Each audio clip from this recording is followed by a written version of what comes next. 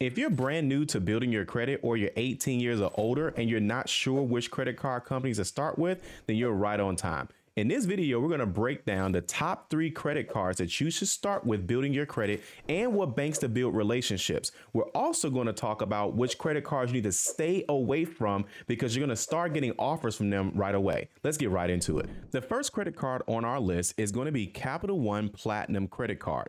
Now, to get this credit card, you don't really need a credit score, but if there's any credit score that we've seen preferably is that you don't have to have a credit score at all, but we've seen some people get approved like 600, 620. Essentially, as long as you have anything that's like above about a 580 or so, you should be fine. But we've also seen a ton of people get approved with this credit card with having no credit score at all. Now, obviously, if you've had Capital One in the past and you didn't have the best relationship with them, then you may have some issues. So if you're brand new to starting credit, you should not have any issues getting approved for this credit card. The average limit that most brand new people building credit end up getting is as low as $300 and as high as about $1,000. And again, that is the Capital One Platinum credit card. By the way, if you haven't done so already, be sure to go ahead and scan this QR code to download our free ebook today. You can also click the link in the description below. All right, so let's go into the Capital One Platinum credit card into more detail. Okay. Now, unfortunately, this card does not offer any cash back, miles, points, or any type of rewards, but you do get a $0 annual fee. This is going to have a regular APR of 29.99%. And as we mentioned, 580 or so should get you where you need to be. But if you're brand new to credit, if you've never established credit, essentially you're at zero, you can get approved for this credit card as well. A couple of highlights about this credit card. As we mentioned, there is no annual fees or any hidden fees. And you can see if you're pre-approved in seconds. Okay. Next, you will be automatically considered for a higher credit limit in as little as 6 months.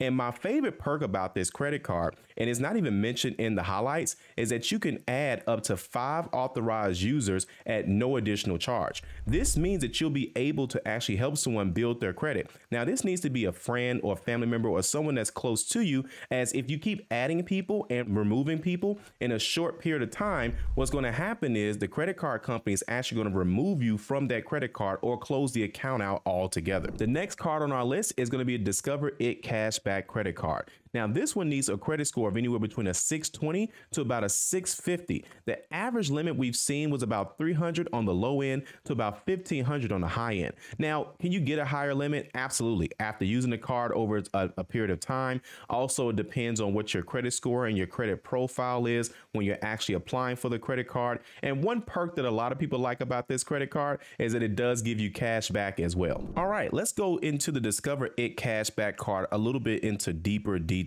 Okay. Now you can earn 5% cash back on everyday purchases at different places that you shop each quarter, like grocery stores, restaurants, gas stations, and more, up to the quarterly maximum once you activate.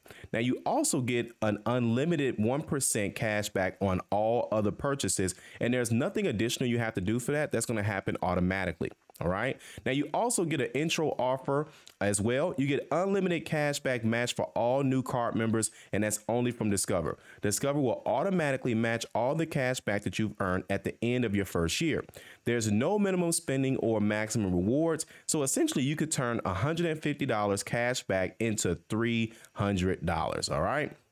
Now, this one also has a $0 annual fee, and it has a regular APR of 17.24% and as high as 28.24%. Now, we didn't talk about this on the Capital One card, but this is on credit cards in general. You want to try your best not to carry a balance, especially starting out as building your credit, because essentially they're going to charge interest when you're not able to pay the balance in full. So if you swipe your credit card, make sure that you are able to go ahead and pay that balance in full in 30 days or less or before the statement date. Now, for the credit score that you're going to need for this is, like we mentioned, about 620 or so. It says 670 just because they're being safe. The more history that you've had with a credit card or any type of credit line, prior to this, is most definitely going to make it easier to get approved for this credit card. So if you go with Capital One Platinum as your first card, you wait about 2 to 3 months, and then you end up getting this card, you'll have no problem getting approved for this credit card. Let's go over some of the highlights for this credit card. As we already mentioned, the introductory offer, they're going to automatically match all the cash back that you've earned at the end of your first year.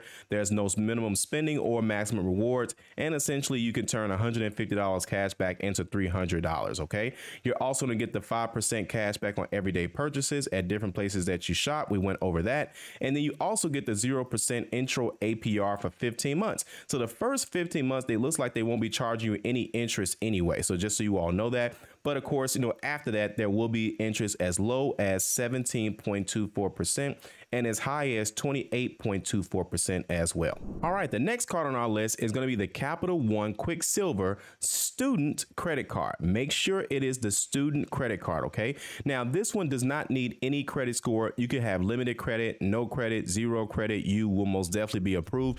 You will have to show proof that you are a student in college, okay? Now, the average credit limit that we've seen for this card is usually anywhere between $300 to about $500. It depends. Some people sometimes get more, but the average we've seen is about $300 to $500. Now, let's go into the perks of this credit card.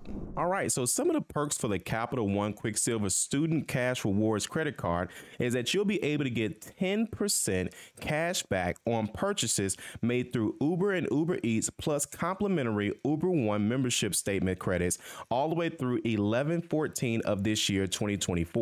You're also going to be able to earn unlimited 1.5% cash back on every purchase every single day. All right. Now you also get a $50 introductory offer. So essentially this is an early spend bonus. You're going to earn $50 once you spend $100 in the first 3 months. Now, this also has a $0 annual fee, and it also has a regular APR of 19.99% on the low end and as high as 29.99% on the high end. As we said, there is no recommended credit history. Okay, so a couple of highlights that we just mentioned.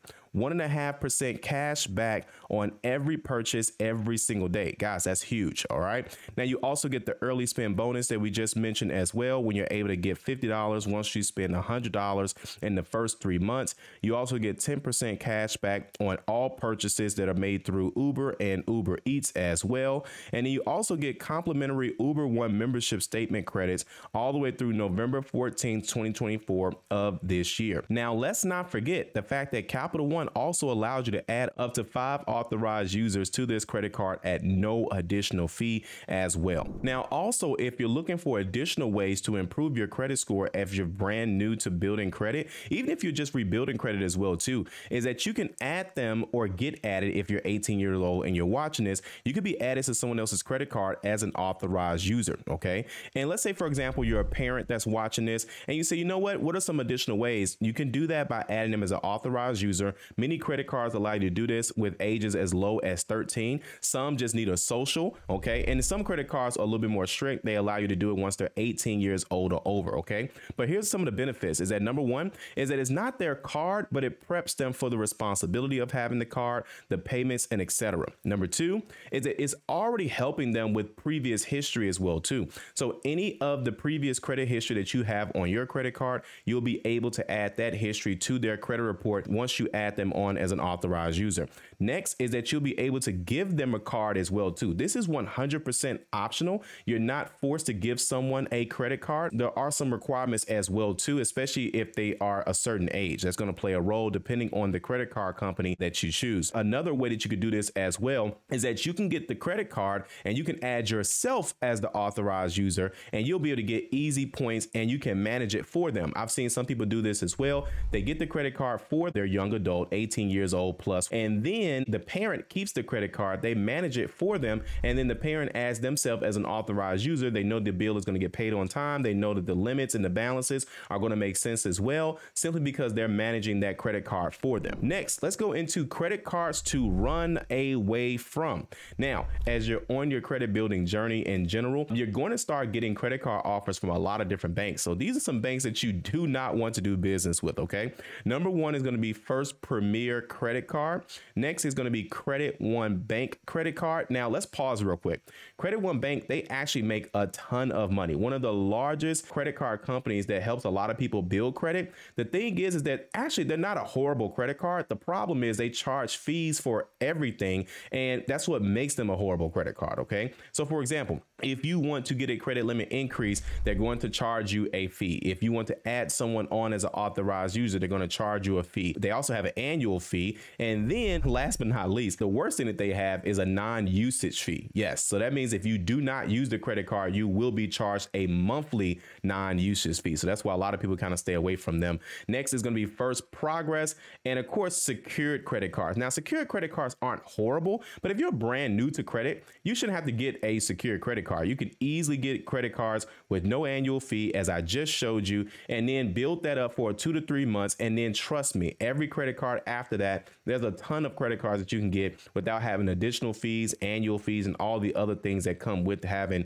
these types of credit cards. By the way, if you have some goals that you're looking to accomplish this year, like going into home ownership, getting a car, leasing a car, lowering your car payment, finally getting that high limit credit card, or just simply improving your credit score, you most definitely want to get more information about my private community. Go ahead and scan this QR code or click the link in the description below.